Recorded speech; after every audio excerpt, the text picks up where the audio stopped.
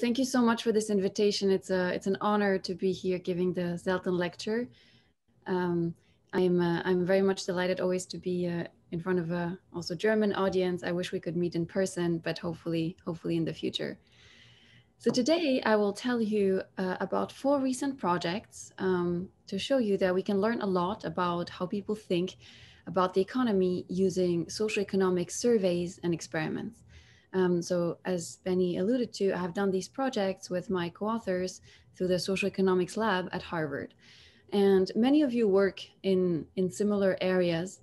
The reason I call it socioeconomics is because it's about how people think, reason, and form views about economic policies and issues based on considerations that go beyond the individual, that are linked to society and social phenomena.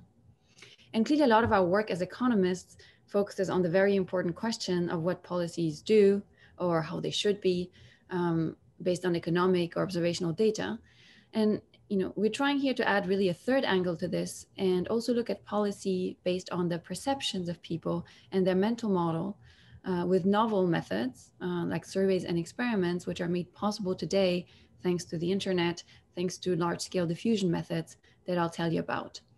And in a sense, it's a bit of an invitation to listen to people and understand how they think. And I'm not saying that in an idealistic or wishful way, but rather as a research tool. And why are surveys really such a key tool? They're, as you know, some things which are invisible in other data, no matter how good it is.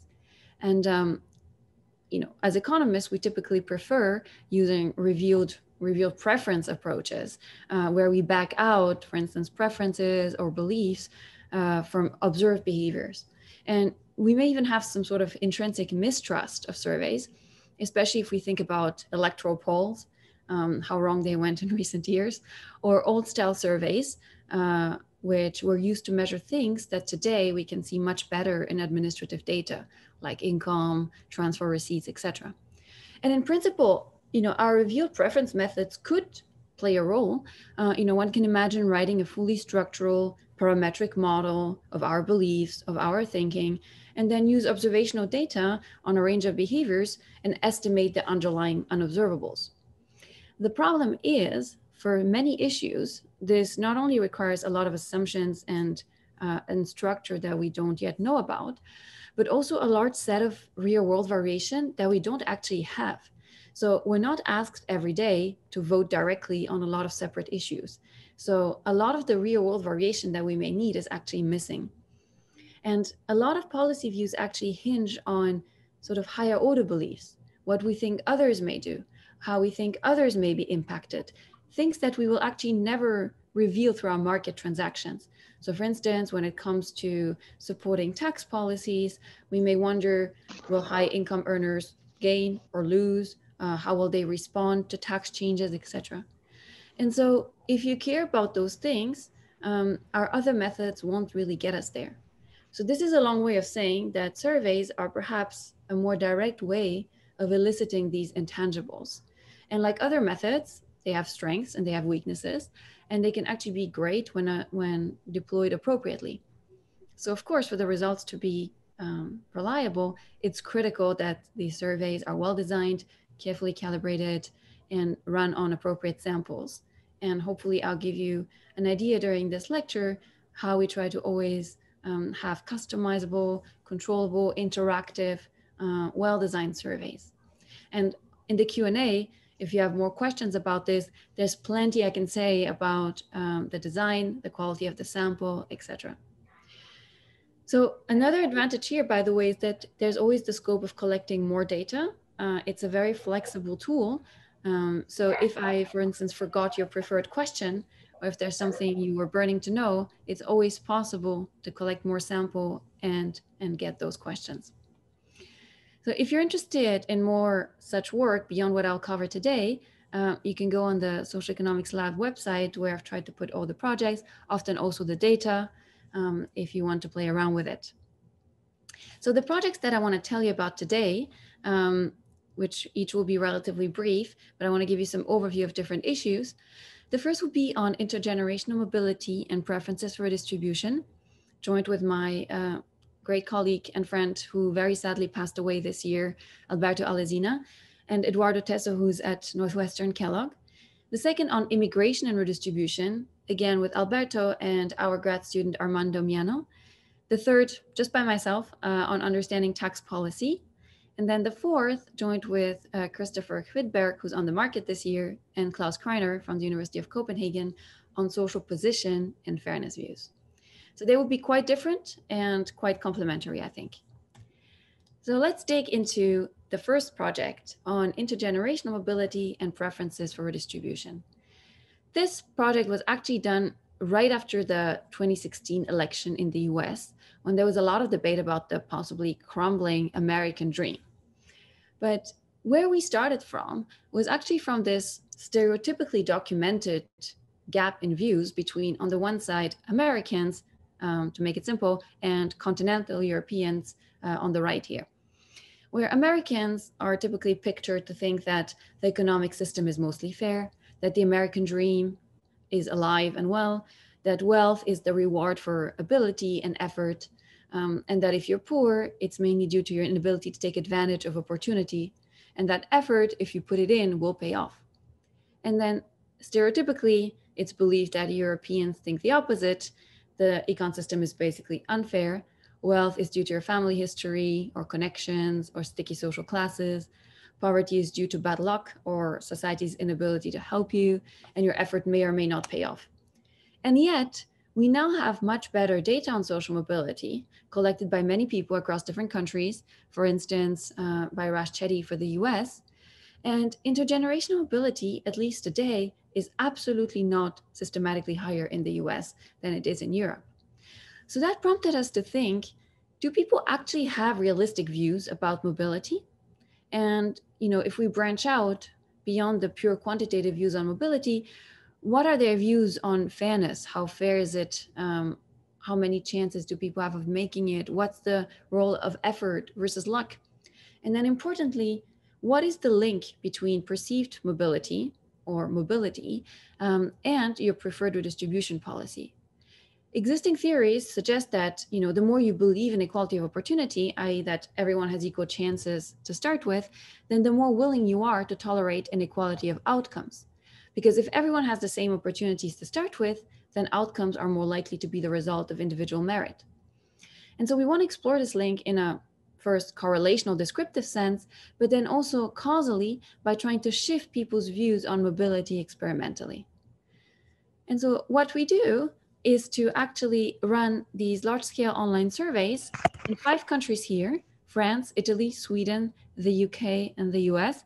You will notice the blatant omission of Germany, which we'll make up for in the next project, so bear with me, with samples here ranging between 2,000 and 4,000 respondents, which were done around September, October 2016.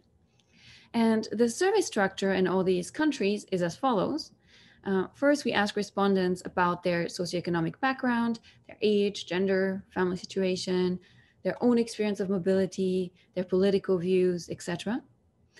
Then we ask them about some core views on fairness, about how fair they think the economic system is. Do people have a fair chance of making it?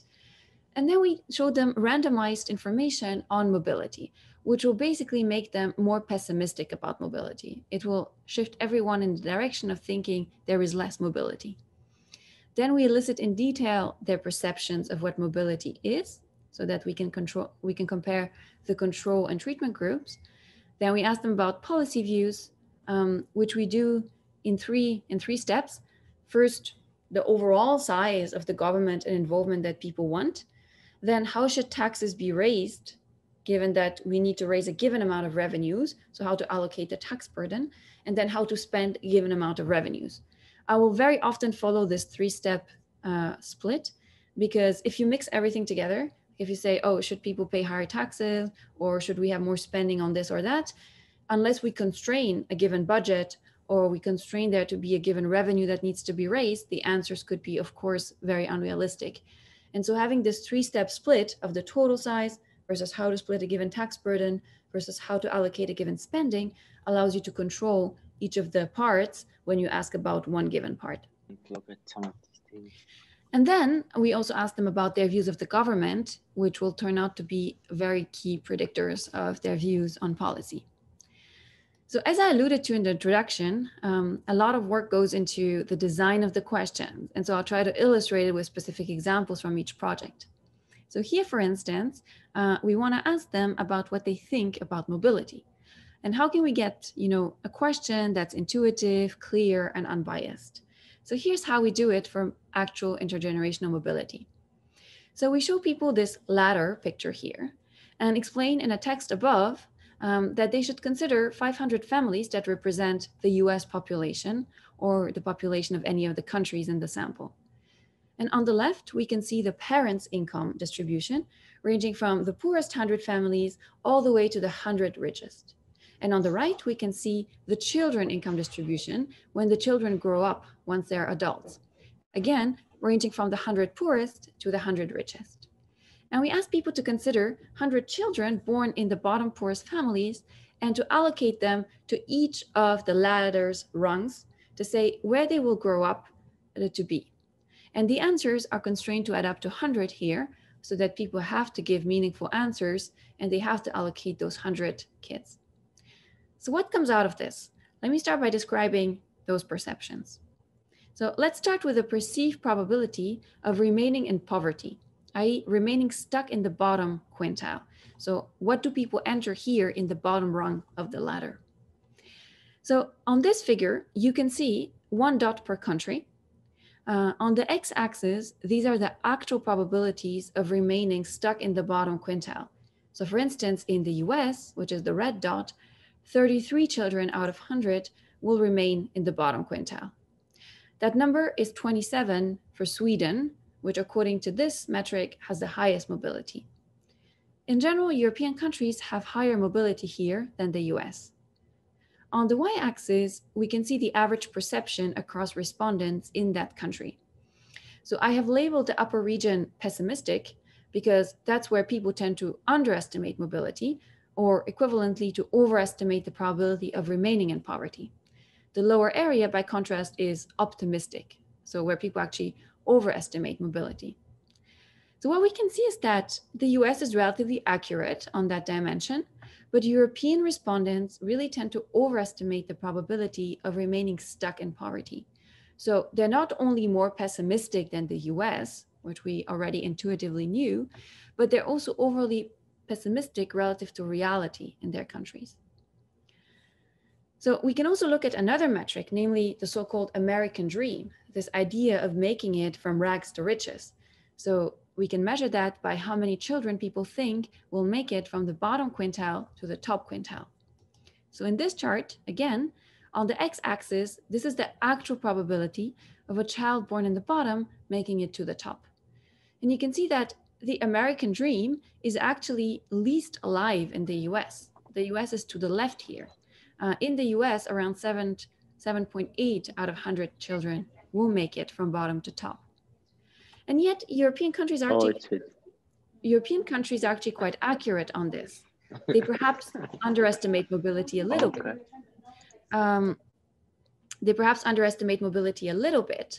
So they're a bit too pessimistic, but not by a lot. However, you can see that the US really overestimates that mobility. So this idea of the American dream is very salient in the US, even though it's not necessarily true in reality. And I won't show this in a figure, but one thing that we ask people is to fill out this ladder question with asking people to think about someone who's putting in a lot of effort. So to test whether people think that effort matters, we ask them, think specifically about children from the bottom quintile that will put in a lot of effort, first in school, then in their job, and to fill out what mobility they think those kids will have. And what we see is that most people across countries believe quite a lot that effort will improve mobility, but in a specific way. Namely, people tend to believe that it will help you get out of poverty, so effort will get you out of the bottom quintile and will even get you into the middle class, but very few people actually believe that effort will get you to the top.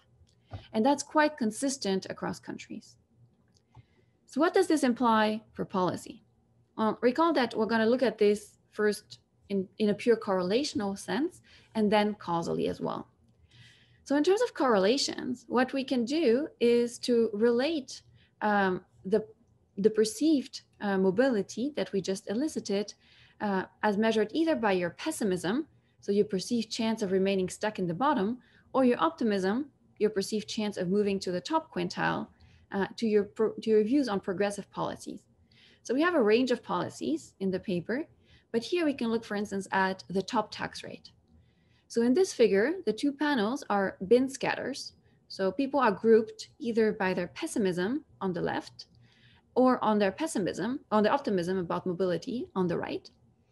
And each dot shows you within that level of optimism or pessimism, the average preferred top tax rate in this bin.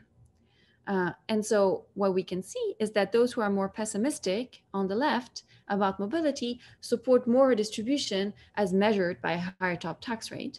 And exactly the opposite happens on the right. Those who are more optimistic about mobility support a lower top tax rate.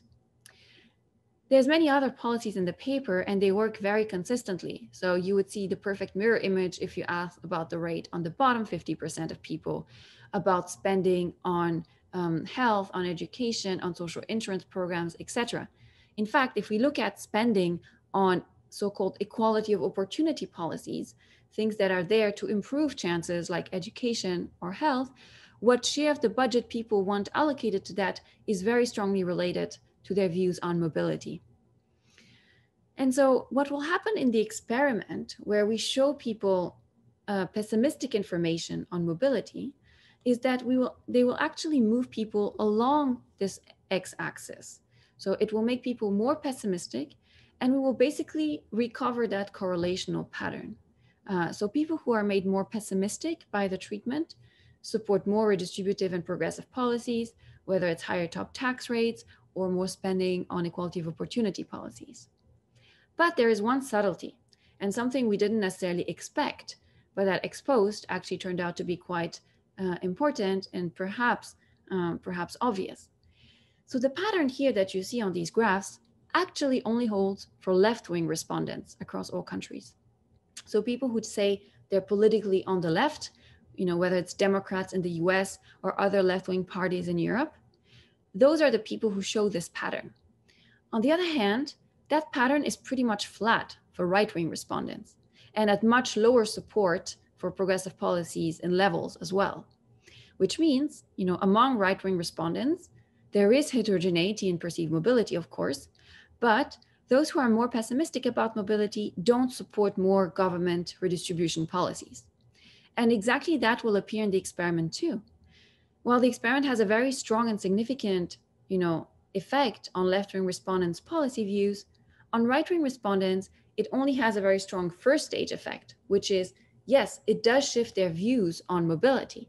So it makes them more pessimistic about mobility, but it doesn't change their views on policies. And that's very much in contrast between left-wing and right-wing respondents across all countries. So in a sense, about redistribution, it's a bit like either teaching to the choir, as we say, to the already preaching to the converted, or actually, giving information to people who disagree with redistribution policies to start with. So we tried to dig a bit further into what can explain this. And we tried to map the negative views about government that people on the right have across countries. So in a sense, people on the right across countries tend to view the government as a bit more part of the problem rather than as part of the solution. So on this graph, just very briefly, you can see a summary of views of government where all countries are pulled together. The left-wing respondents within countries are in blue, the right-wing are in red. And you can see the share of respondents on the x-axis that agree with the statements listed on the left. And these are all turned into the negative direction about government. So for instance, you can never trust the government in the first row, or that the government has no tools, or that people prefer a lower government intervention, or in the bottom row, answering yes to at least one of these questions. And so you can see in the next to last row that, no one on the left or right thinks that unequal opportunities are not a problem. Everyone agrees they are a problem. But in the middle row, you see this fundamental disagreement a very big partisan gap in how much government intervention is desired, and in this idea of trickle down, namely that lowering taxes and letting the economy function freely will do more to reduce inequality of opportunity than will raising taxes and redistribution. So there's a fundamental disagreement about what the solution to low mobility is.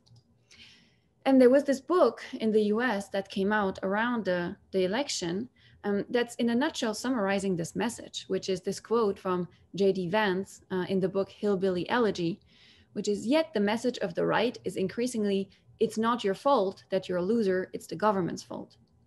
And we thought that could actually perhaps explain that there's a very strong first stage effect between left and right wing respondents. Everybody starts believing there's lower mobility, but no effect on policy preferences.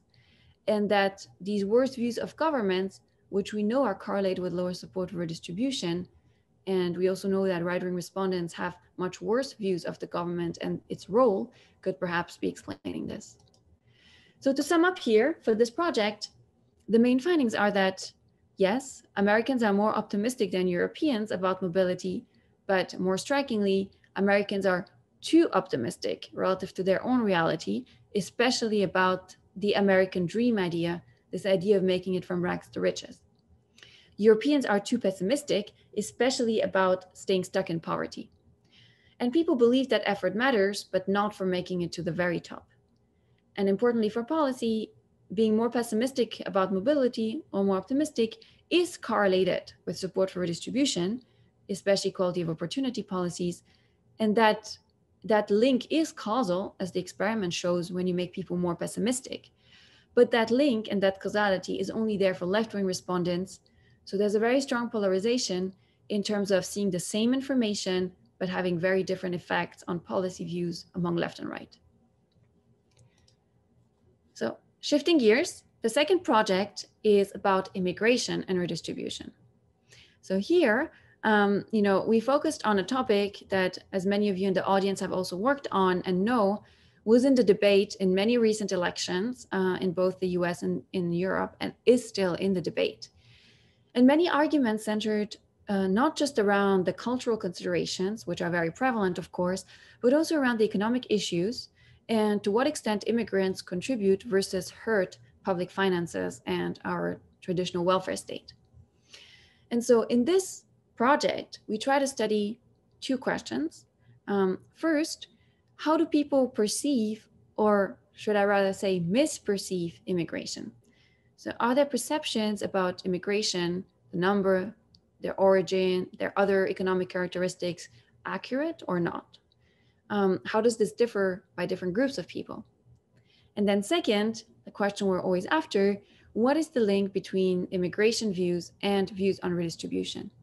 So there's theories that have been written in political economy, also in political science, about the fact that generosity doesn't necessarily travel as well across national, ethnic, or religious lines, and that people support more redistribution when it benefits, or when they think it benefits those more like them, more similar to them.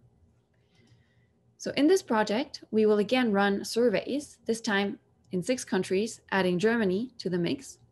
And overall, we have more than 22,500 respondents. This was mainly done in November 2017 until March 2018. And here the surveys have the following structure. I'm explaining it in a little bit more detail because it's important to understand the results.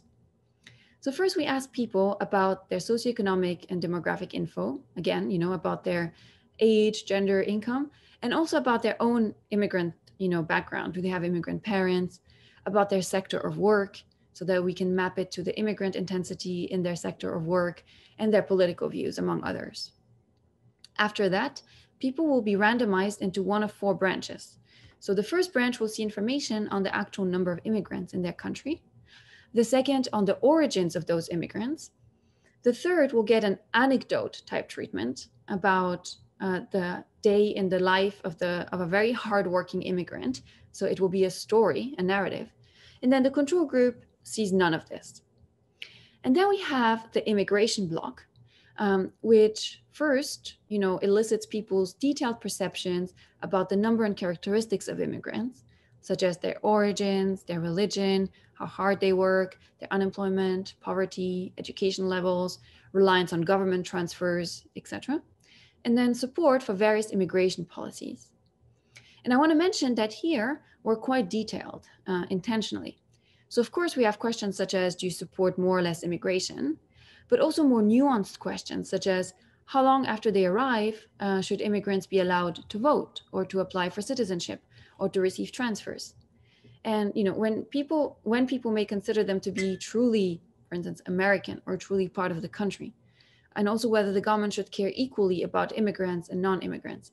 So we want to allow for a nuanced set of views on this. Then we have the redistribution block, which is asking questions about people's views on income taxes, again, how to allocate the budget between different categories, as well as the total size of the government. And we also have a donation question, where people are asked whether they want to donate some of their earned money on one of several charities. So the way this is done is that we tell respondents that they're enrolled in a lottery when they take part of the survey to win $1,000. But before they know whether they have won, they have to commit whether they want to give money to charity and how much. They could give zero. And these charities that are chosen are picked so that they're not at all about immigrants. They're general charities about low-income respondents, for instance, Feeding America in the US or Caritas in Germany.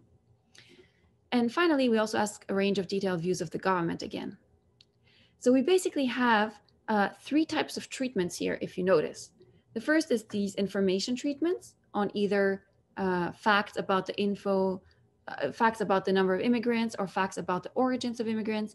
The second is an anecdote type treatment about, for instance, a day in the life of a hardworking immigrant.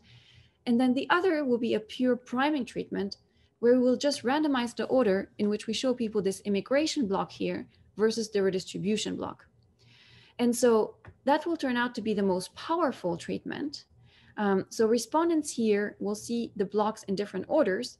And in particular, respondents are not given any info about immigrants, but they're made to think through the characteristics of immigrants and the immigration questions first. So for the ones who see the redistribution block first, they have never been asked anything about immigration until that point before they answer the policy questions. Again, a lot of thought goes into the design of these questions. And in particular, when we ask about the characteristics of immigrants, like their unemployment, their education, etc., we always also ask about the same statistic for non-immigrants. This is important so that we have a benchmark, because respondents may be off, and in fact, they are off on many dimensions and for specific economic variables, also for non-immigrants. So you don't want to assume that this is necessarily something about immigrants unless you also ask about non-immigrants. So it's the comparison between these 2 questions that will allow us to make some statements. And we also have very careful interactive question designs. For instance, to elicit the share of immigrants, we have this pie chart plus slider design. So when respondents land on the page, the pie chart is all gray and the slider is at 0. And as they move the slider, the pie chart will update to indicate in red how many people out of 100 currently living here in the US, for instance, are foreign-born. So important to note that our definition of immigrants, which we repeat multiple times in the survey, is foreign-born. This is to avoid issues related to different rules for citizenship or naturalization across countries.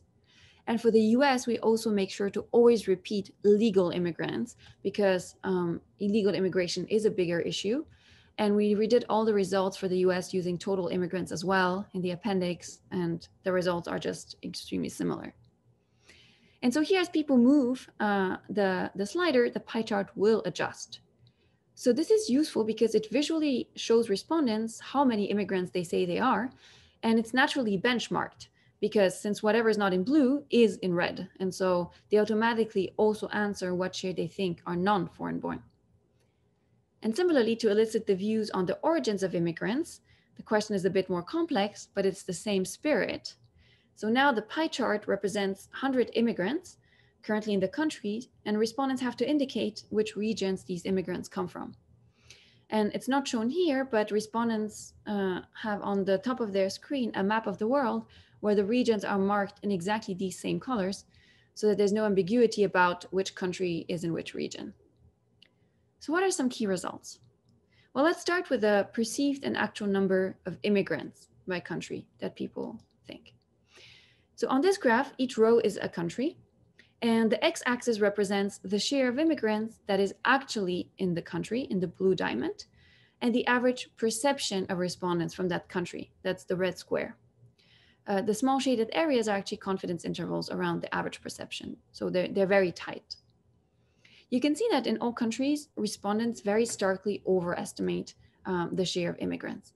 So for instance, in the US, people think there are around 37% of immigrants. And in fact, they're only 10% legal and up to 14% counting illegal immigrants. In Sweden, which is the country where there are most immigrants actually, respondents are also most accurate. In fact, you can add second generation immigrants to that figure and it still wouldn't close the gap. The gaps are just too large. So you may wonder which groups of respondents are more accurate.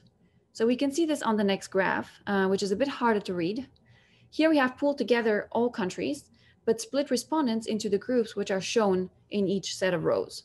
So for instance, in the bottom two rows, it shows the split by right-wing versus left-wing respondents. At the top, it indicates people in three groups. For instance, those not working in an immigration-intensive sector, which employs many immigrants, those working in a high immigration sector, but that have a college degree, so more highly paid jobs, and those working in a high immigration sector, but without a college degree. And then the x-axis directly shows you the misperception relative to each respondent's country actual share of immigrants. So you can see, first of all, that all groups, without exceptions, are quite to the right. So all groups overestimate the share of immigrants starkly, even the college educated. So there's no group that is not overestimating. And in fact, the minimum misperception is 15 percentage points. Second, you can see that the perceived share of immigrants in the bottom row is completely equally overinflated for left and right-wing respondents. So the perceived share of immigrants turns out to be quite uncorrelated with policy views. We show that in the paper. What matters much more, and what will be different for left and right, is the perceived composition of immigrants. So let me go to that, and let me next show you here the perceived share of Muslim immigrants.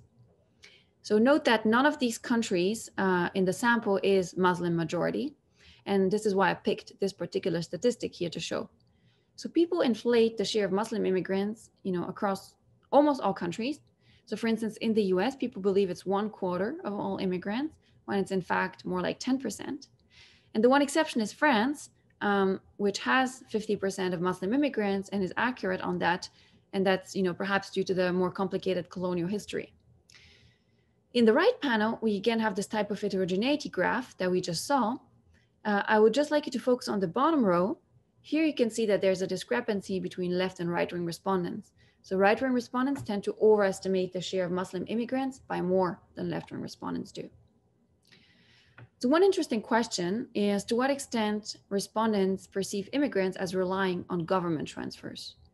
So on this graph, you can see the share of respondents who think that the average immigrant receives at least twice the transfer amount of an average non-immigrant in their country.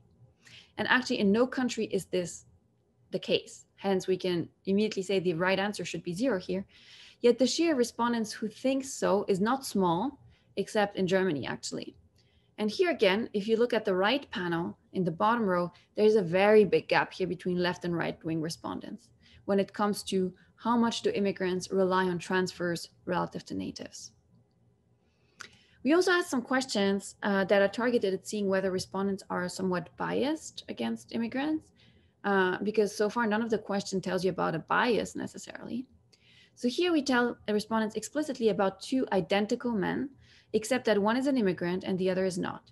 They're described to have the same family situation, same income, same age, living in the same place. And then we asked them whether they think that the non-immigrant, called John, and the immigrant, called Mohammed, pays the same amount of taxes, or more or less, and gets the same level of transfers, more or less. And here's the share of respondents who say that, yes, Mohammed gets more transfers and pays less taxes than John. And recall that based on the question, there's absolutely no basis for respondents to think so. In fact, only Sweden gets it right here, with 0% of respondents who think so. Countries like Italy or France show a substantial bias here, with more than 32-33% of respondents who think that Mohammed gets more transfers and pays less taxes. And note that we actually randomized the immigrant name between, for instance, for the US, Mohammed, Felipe, and Jack. And it was actually consistent across the names. The starkest pattern was definitely for the name Mohammed. Okay, so to sum up this part on perceptions, people are basically overestimating the number of immigrants, and they also have a relatively wrong view about the characteristics of immigrants. So they tend to think, I didn't show you those in graphs, that immigrants are less educated, more likely to be unemployed, they rely more on government transfers, etc. And people are definitely also wrong about non-immigrants, but always systematically more so about immigrants. And an important point at the bottom here is that while left and right-wing respondents don't differ in their already overinflated perceived share of immigrants, they definitely differ in their perceived composition of immigrants. Okay. Now, let's switch to the link between these perceptions and policy. And in particular, let's go straight to these experimental variations. So remember that we started with the information treatments, which show people the information, for instance, on the share of immigrants that's actually in their country. So this is a video, and it first tells them people what share of the population in your country is actually an immigrant, and then also benchmarks it relative to other OECD countries to show that their country is actually really somewhere in the middle. It's not at the extremes. The other information treatment tells people where immigrants come from. For instance, here in the US, it shows in different colors the share of immigrants from different regions of the world. So where the number of little stick figures here is proportional to the actual share of immigrants from that region. And then once this is done for all regions, the final screen summarizes the composition.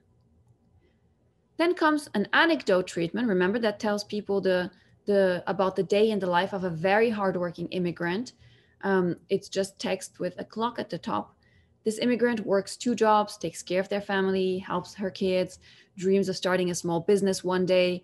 And so this is obviously intended to cater to the hardworking immigrant rhetoric. And it's an anecdote, it's a narrative. It's not factual by any means. It's much more emotional. Okay, so what do we find? Well, what we find is that the order treatment actually has very strong effects. The one where we randomized the order in which we show the redistribution questions and the immigration questions without giving people any information. So just making people think about immigrants makes them less supportive of redistribution, including even private charity donations. And this is very consistent with the negative baseline views people have of immigrants.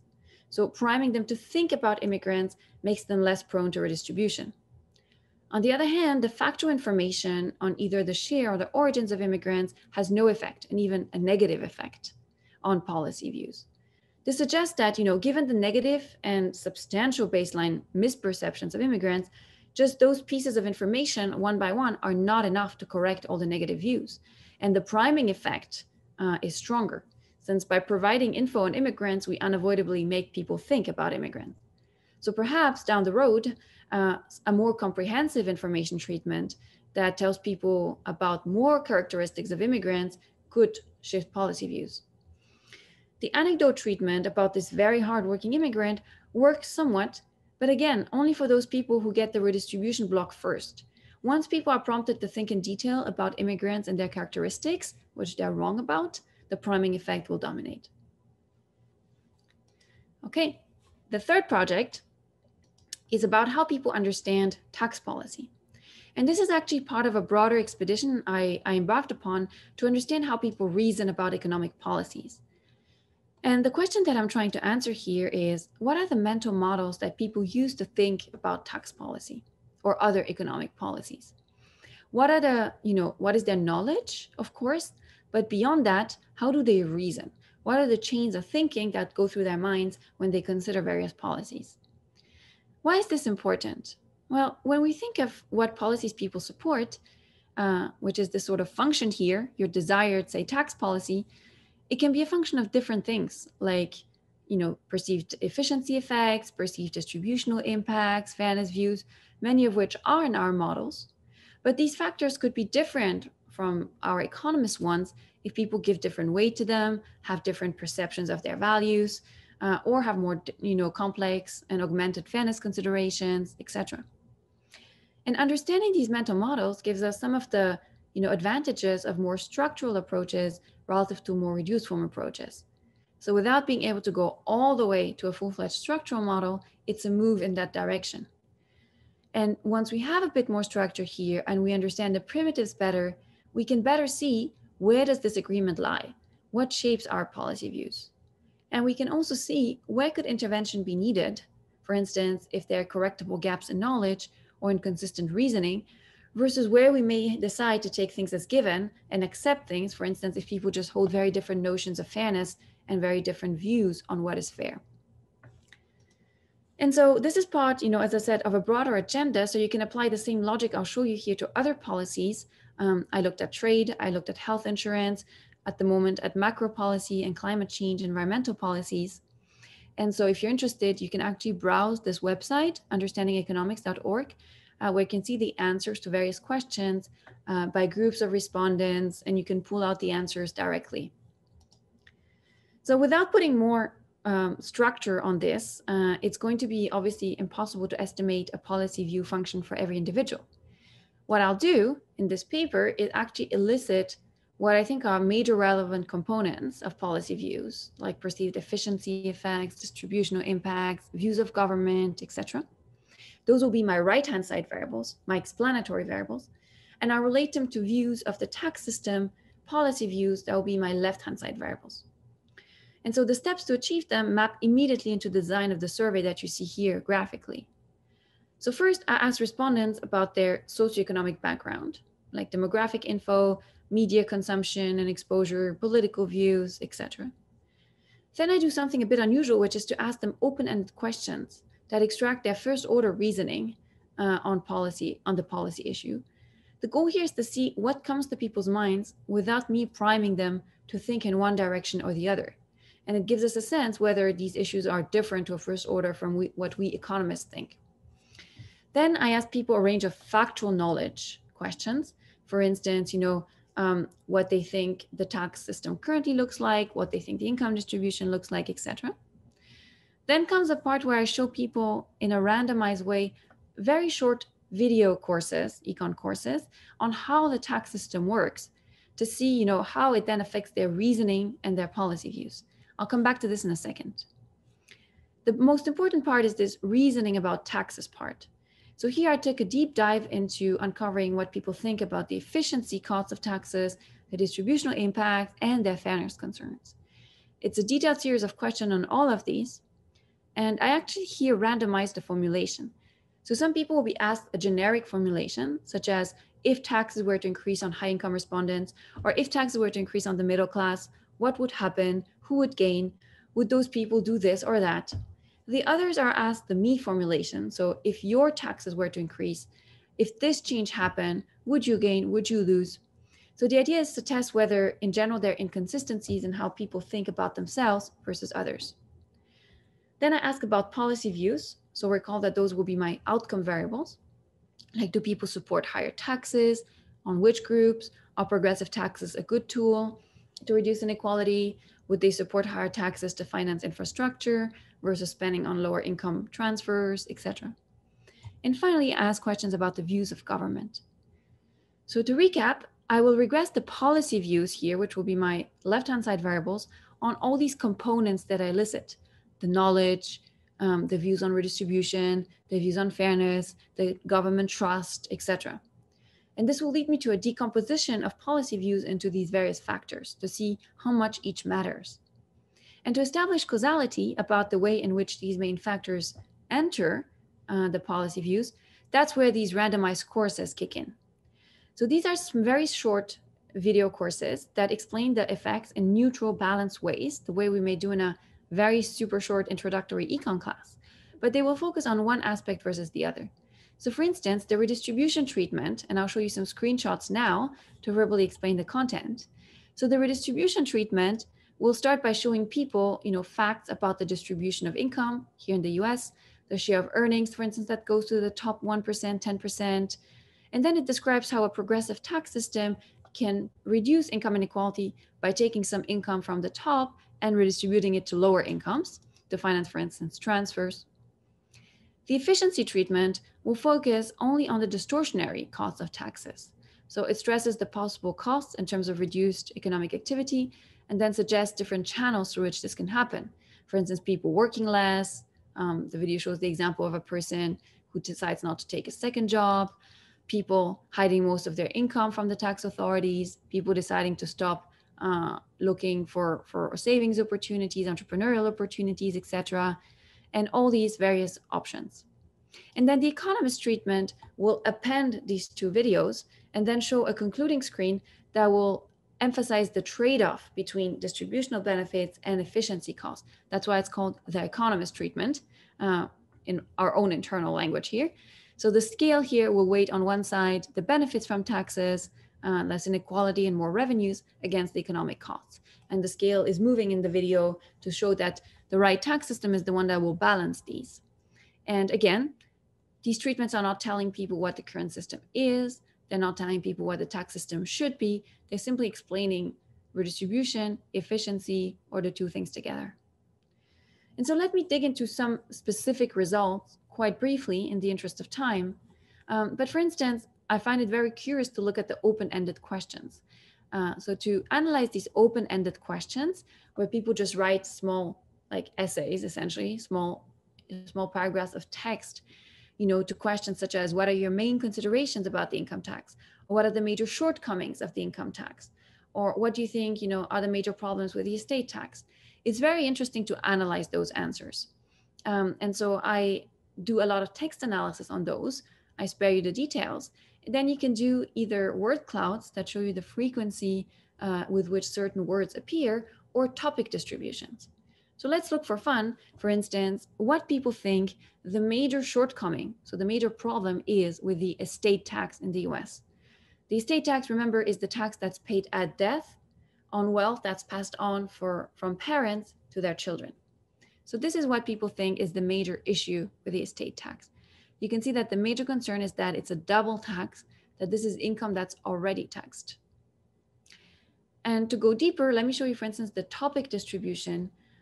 All the topics that are mentioned in answer to the question, what are your main considerations about the income tax? So here's the topic distribution. So the numbers here represent how many times a topic appears in the answers out of all topics. And the frequencies are shown by political views, all the way from Clinton liberals in dark blue to Clinton moderates, Trump moderates, all the way to Trump conservatives in dark red. And these topic names here above each panel, they're given by me. So I don't expect people to mention the word efficiency, but this would group keywords such as work less, work more, hurt economy, destroy jobs, etc. The distribution topic will be words like millionaires, billionaires, poor, rich, etc. You can see that some of the patterns are very monotonic. So for instance, distributional concerns, the top left panel, are very prevalent on the right. That's the major concern that comes to people's minds. And it declines as you move to the right. On the other hand, perhaps a bit disappointing for us, efficiency topic, the top right panel, is very, very minimal in people's minds. It's definitely not the first order thing that comes to people's minds. And then look at the second panel at the top, fairness. Fairness is mentioned by everyone equally across the spectrum. This is because everyone wants a fair system, but what's fair is very much in the eye of the beholder. In the spirit of showing you a bunch more results here, when it comes to knowledge about the current tax system, so remember we have this block with factual knowledge questions, a few key facts. So on the income tax, people tend to really underestimate to what extent the US used to have high taxes. So in the left panel, it shows you people's average perception in blue and the reality in orange about the top tax rate today on the right versus in the 1950s. And people just don't realize to what extent the US used to have much, much higher taxes. In the right, people don't realize to what extent the top tax threshold starts very high. They think it kicks in much, much lower than it actually does. On the estate tax, which is on this slide, the major misperception is that people completely overinflate who pays the estate tax. They think many more people pay the estate tax than is actually the case, which is kind of consistent with this view that they think it's a double tax. And if you wonder who knows more, well, higher income respondents are much more aware about what's going on at the top. College educated respondents are also generally more accurate. And then there's a very interesting phenomenon, which I call the polarization of reality, which is that even on factual questions, like what is the tax rate, what is income inequality, Republicans and Democrats tend to have different views. These are things that you can go and Google, potentially.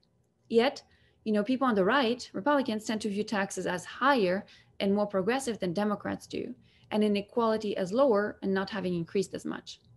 Importantly, no group is systematically more accurate than the other. Sometimes reality is in between, sometimes reality is all above or all below. But this relative ranking between the two groups is very stark. Another thing we find is that those who already know more are also willing to pay more for information. And that's actually consistent across many of the topics. I find this very generally in many other surveys, which could emphasize why some misperceptions may be persisting if those who already know more are also those who are willing to learn more. Okay. In very brief, if I walk you through the perceived efficiency and distributional effects and then the fairness effects, very briefly, there will be very large partisan gaps.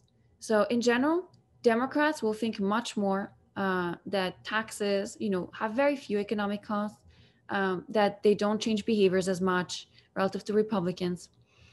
Democrats will in general tend to think that higher taxes overall or higher taxes at the top will help everyone. Republicans tend to think they will hurt more people. On fairness, again, there's very fundamental disagreements on whether inequality is a serious issue, whether high income should be entitled to keep their income, whether wealth inequality is a serious issue. And one thing that is a bit more complex that I want to focus on for just 20 seconds is on the estate tax. So many countries have some sort of estate or inheritance tax. And when you think of it, it poses very thorny fairness issues depending on whether you take the perspective of children or parents. If you take the point of view of children, many people would agree that it's unfair for children to have access to better amenities or get more inheritances if they come from wealthier families. But, when you take the perspective of parents, actually suddenly people think, oh, it's unfair to tax away the wealth of parents for which they've worked hard or for which they saved hard. But these two things are in fundamental conflict. You can't have both. And when you put people in front of the trade-off and you say, okay, you need to decide, do you prefer that children start with less equal opportunities, but then parents are allowed to pass their wealth tax-free, or do you prefer the opposite? There, on balance, just 50% of Democrats come down on the side of, okay, let's let parents pass their wealth on tax-free, and 70% of Republicans do. But these are quite thorny issues, and by introspection, you can think where you would fall on that trade-off. So to summarize from this project, what will turn out after I look at the experimental results and the decomposition of policy views is that the major driver of support for taxes or lack of support will be the perceived fairness and distributional benefits of taxes, followed very closely by the views on government, which is almost ironic because those are the things that as economists, we typically at least try to stay away from. We don't try to necessarily shift fairness views. We don't necessarily try to convince people one thing or the other about the government. Efficiency concerns that we deal with daily, and as we understand them, play a much more minor role in people's minds. And this decomposition of policy views will be very much confirmed by the experiment, where it's going to be the distributional video and the economist video that will shift people's views, but not the efficiency video. So in fact, even though the economist video, remember, it shows also the efficiency cost, people end up focusing much more on the distributional impacts, and that improves their support for progressive policies. And the second major finding is that the partisan divergences are very large, and not just in final policy views, we kind of knew that, but on every step of the reasoning. So Democrats are much more likely to believe that taxes have few economic costs, that tax cuts almost never pay for themselves, that people won't change behavior in response to taxes. On the fairness, they have very different views. And then all the way to the polarization of reality, which is even on the perception of basic facts about the current system, the views differ. So in the interest of time, because I want to leave some time for the Q&A, I'm just going to tell you in 2 minutes a summary of this project, and maybe you'll be interested in asking more during the Q&A. And then I'll wrap up to let you ask questions. So this final project, which is fresh off the print here, is with Christopher Whitberg and Klaus Kreiner. It's on social positions and fairness views. So the question we ask here are, how well do people know their own social position within various reference groups? For instance, people with the same education as you, of the same age, living in the same city, etc. To what extent do these views on position interact with their views on what they think is fair or on their role of effort, etc.?